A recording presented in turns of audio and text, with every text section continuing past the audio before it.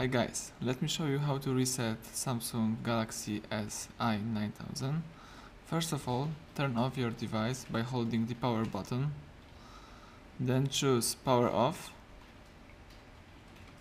and wait until your device is completely switched off. Then find the power button, home button and volume up button and press and hold these three buttons for a few seconds. You should let go of held buttons as soon as Samsung logo appears on the screen. And now here we are, the Android system recovery. We can navigate here by using volume buttons. We should highlight wipe data factory reset and push power button to confirm this.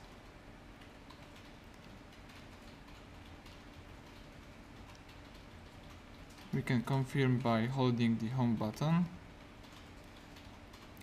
Then from the available options we should choose yes, delete all user data and again press the home button to complete the operation.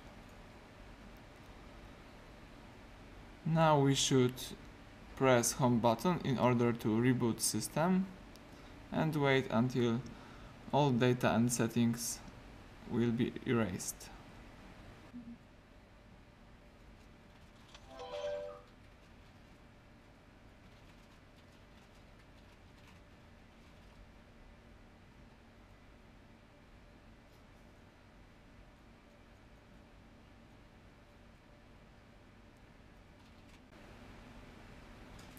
Excellent, the factory reset has just been completed, our phone is ready to use.